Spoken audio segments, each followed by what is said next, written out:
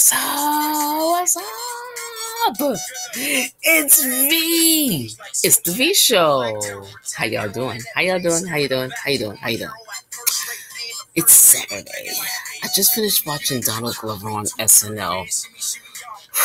That's a yummalicious man right there, honey. Anyway, as usual, we have our candle of the day. Today, it's going to be peppermint.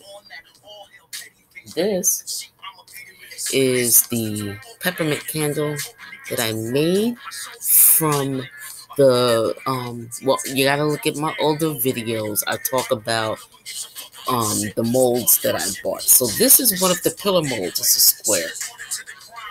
Peppermint. Peppermint is the scent. So peppermint is the candle of the day. All right. And as usual,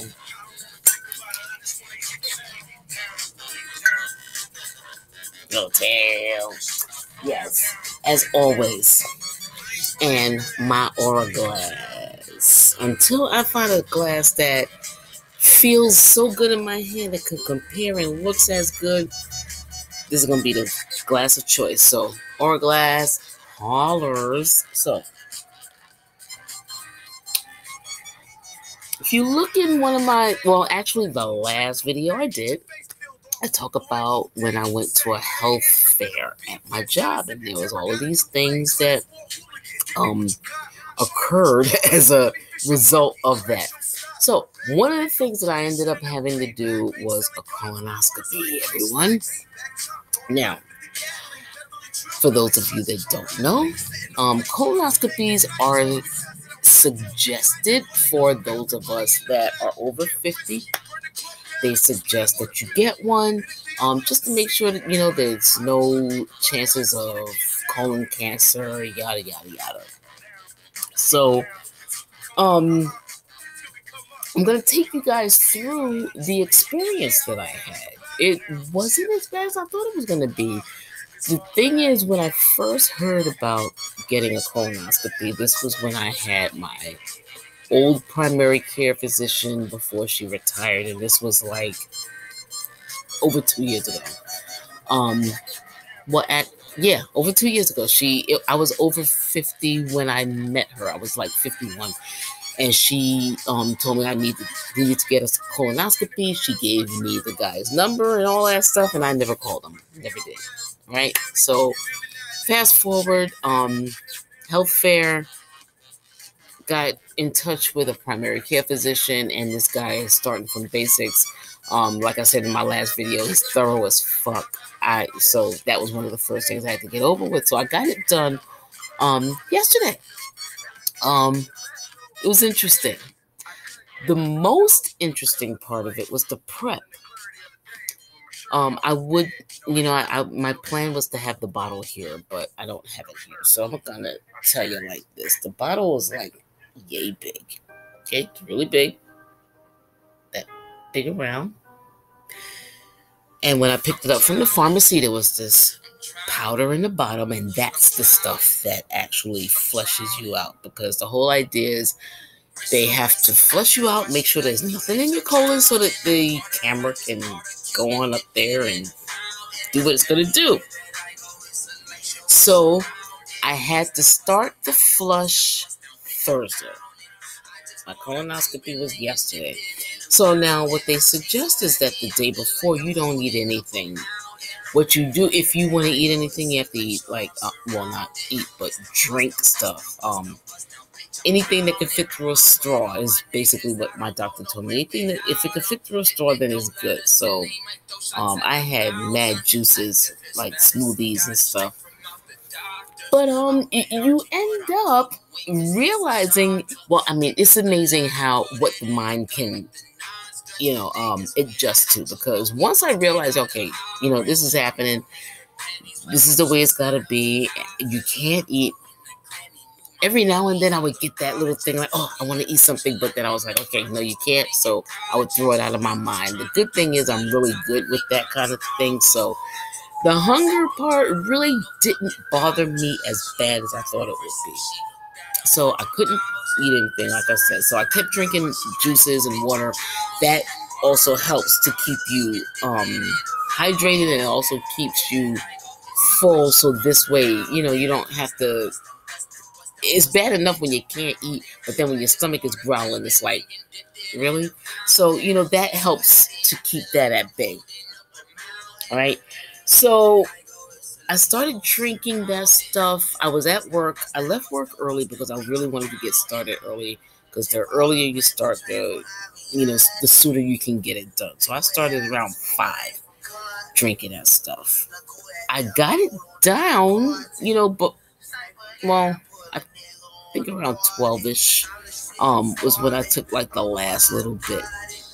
Now, what happens is when you drink this stuff, I didn't have any cramping or anything. That was the good part. You're just gonna go to the bathroom a lot. When I did do it, I think around 9, 10 o'clock. By that point, I don't know how many times I go to the bathroom at that point. But by that point, it was like for lack of a better word, the poop was kind of clear. It was clear. It was like water. So I was like, all right, great. I'm clean as a whistle. You know what? And I forgot to get the pictures. I want to show you guys pictures, because I have pictures of what the inside of my colon looks like. Ooh, fun times. So, the thing to get over is the mental part about, as far as the prep goes, the mental part about not eating. That's like the hardest. Once you know you can't eat something, that's when, of course, you're going to be hungry. That's when, of course, everybody's going to have hamburgers around you. That's when somebody's going to cook something you want, right? So that's like I said, that's the hardest part to get over, just getting over the mental thing. But once you get over that, that's fine. So, fast forward, get through the prep. Wake up yesterday, I get to the doctor. So after I'm finally called upstairs, right, the medical assistant shows me into a changing room where I have a locker. I put my stuff in there, and it had like this little swirly thing with the key on it, so I had to keep that on my wrist. Really cool. And one of the things I was concerned about was, what the hell is going to happen with my stuff? Is it going to be secure? It was secure. So after I come out, I'm sitting there and I'm waiting to be called in, and 2 more folks the medical assistant brought up, so they had changed into the gowns. Oh, you put on 2 gowns. It doesn't matter which way they go. She said she doesn't care as long as both of them go on. So what I did was I put the first one on with the back facing back, and then I put the second one on with the back facing the front. So this way my ass ain't showing and the front ain't showing. So this way all of that's good. So I go there, I'm sitting down, and I'm waiting to be called in. 2 other folks she brought in. So now they changed their clothes, and they came to sit down. Now, one of them came out first, was an older gentleman. He looked like he was maybe in his 60s. So he sat down to my left. So there was another lady that was in one of the other changing stations. She hadn't come out yet. So me and the gentleman are sitting there. And so I said, so what are you here for? And he started laughing, because it's like, I mean, we're just sitting there. So we're there for the same thing. And he goes, is this your first time? I said, yeah, this is my first one. He goes, it's nothing. It's a breeze. You sleep through it. And he says, I've had 5 of them. I said, 5? Wow, that's a lot. And he was like, yeah, well, it's not a biggie. So that really honestly made me feel a lot better about what was about to happen. So then the other lady comes out. She looks like she's in her 30s.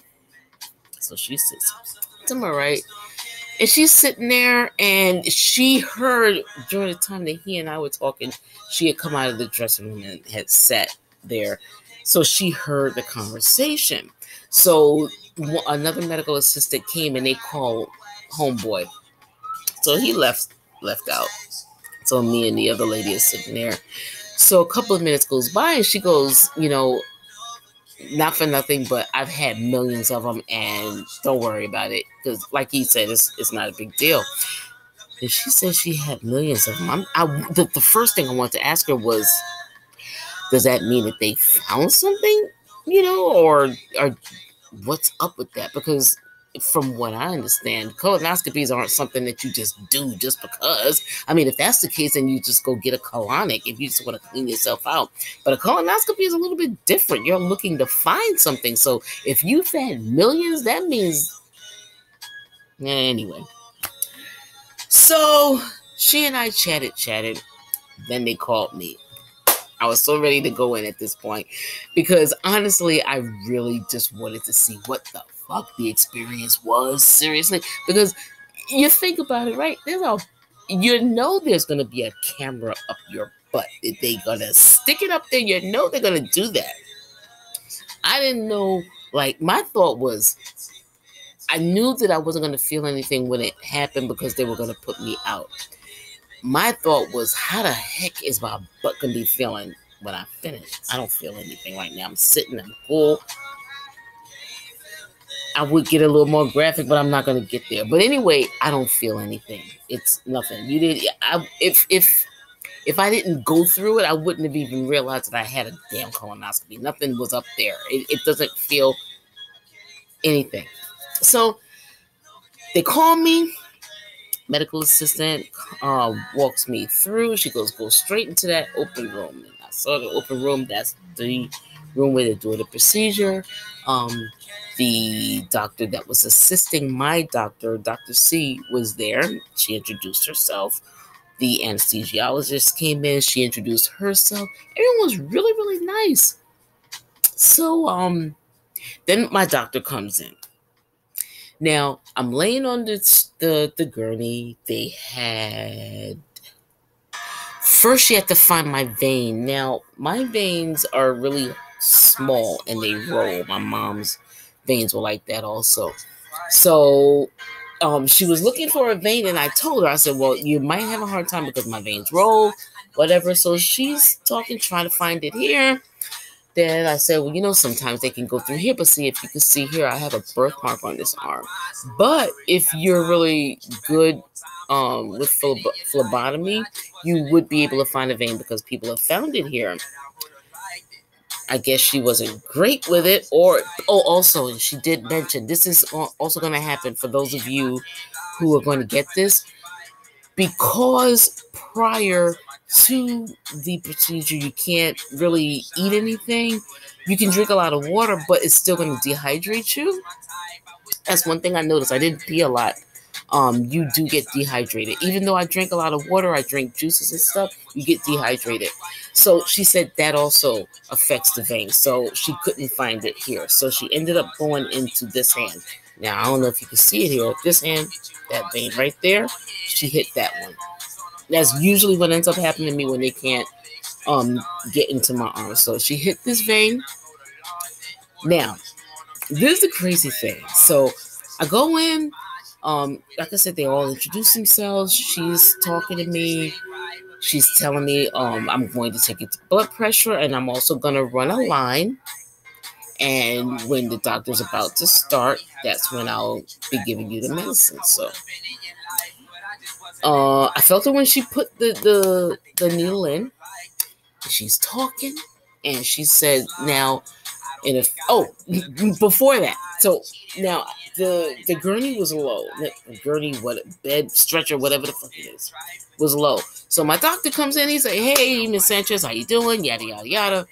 So now there's a lever that he has to step on to bring the thing up so that, I'm higher. So he's doing it. He's like, after he finally gets me up, he's like, oh my God, I didn't think I would ever finish.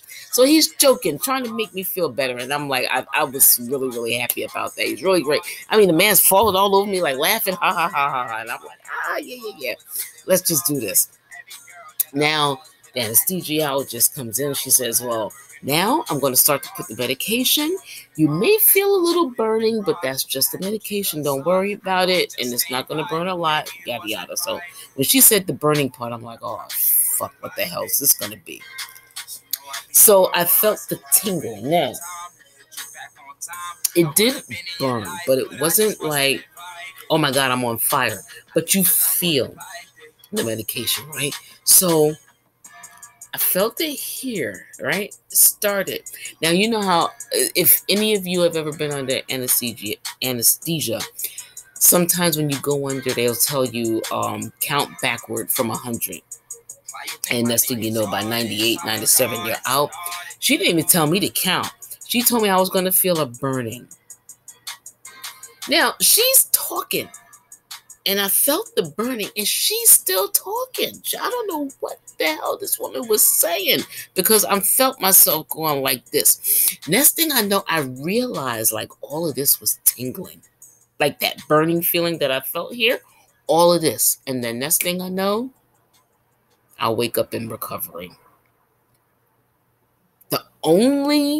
If I had to say discomfort, if I felt any discomfort, it was, I need to change this song, guys, because I feel like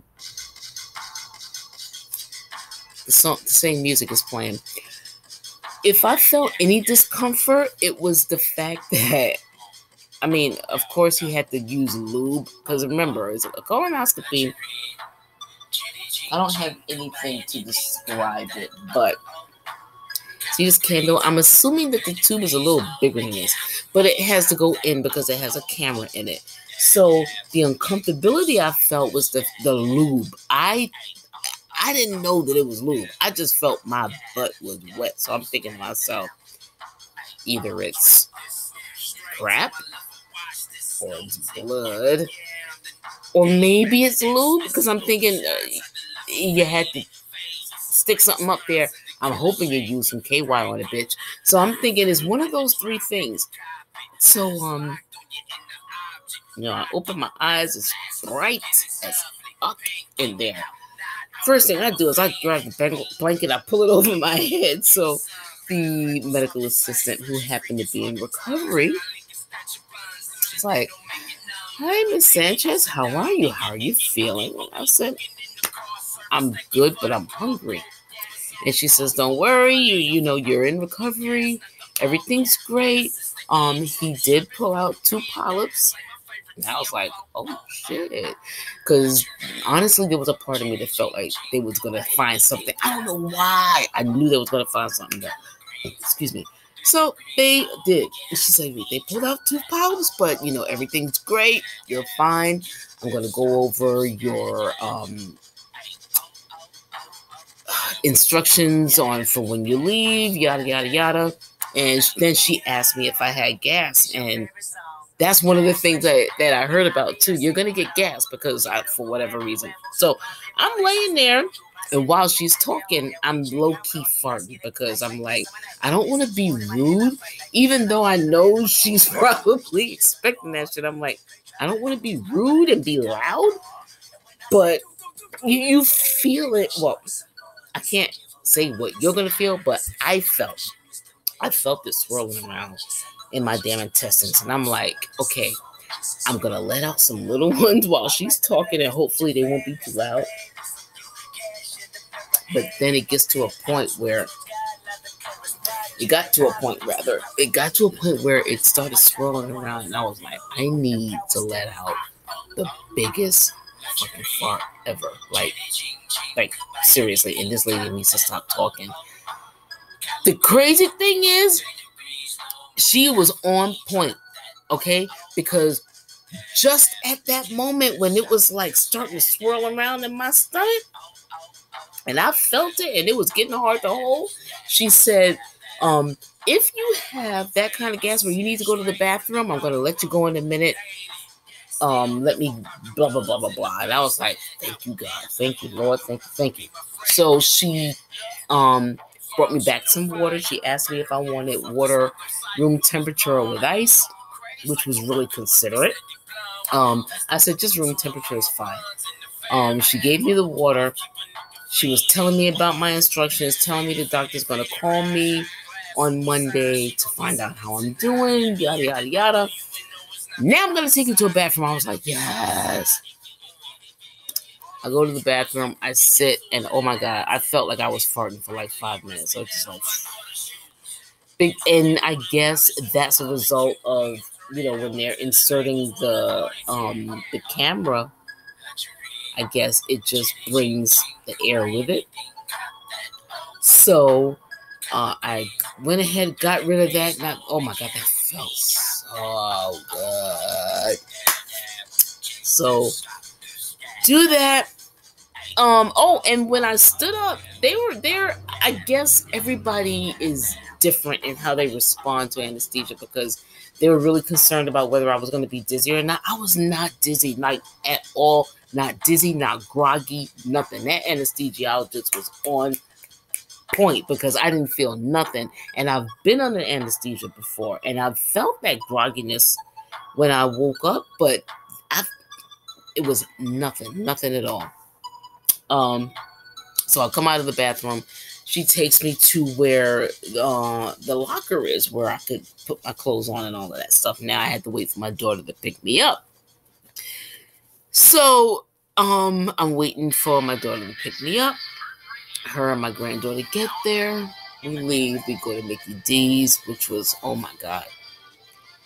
This is the crazy thing. I was so hungry, and I was like, okay, this is going to be the first thing I'm eating since Wednesday night. Now, they told me that it's okay to eat light, like salads and stuff like that. No alcohol for 24 hours. I thought I was going to die, being honest. I love my alcohol. So, yeah, I did that. We ended up going to Mickey D's, which was a really nice experience. I got one of the signature burgers, the one that's the garlic and white cheddar. Ooh, that is really good. But I didn't finish it. I ate half of that, and I ate the fries, and I didn't get a large fry. It was like a medium. So I ate all the fries, and I ate half the burger, because my stomach, I guess, when you don't eat, your stomach shrinks. So I ate half of that, ate my fries, and then we took the express bus home, which was really nice and comfortable and a great, enjoyable experience. But by the time we got home and I finally, got ready to go to sleep, it had been a long day, because I woke up. My granddaughter woke me up like 6:15, 6:30. My alarm was set for 7 because I had to be there at 10:30. So it had been a really, really long day. And I was actually going to make this video last night, but I was just so freaking tired. I was so exhausted by the time that I, gotten ready to the part where I was going to get ready to make the video. I was like, there was no way I'm going to do this tonight. So I'm making it today. Now, one of the things that I was asking the doctor about was I wanted pictures. In my unpreparedness, where do I have them? They're there. Excuse me. I have to get off of camera in order to get them. So hold on a second. I'm going to get them. I'll be right back.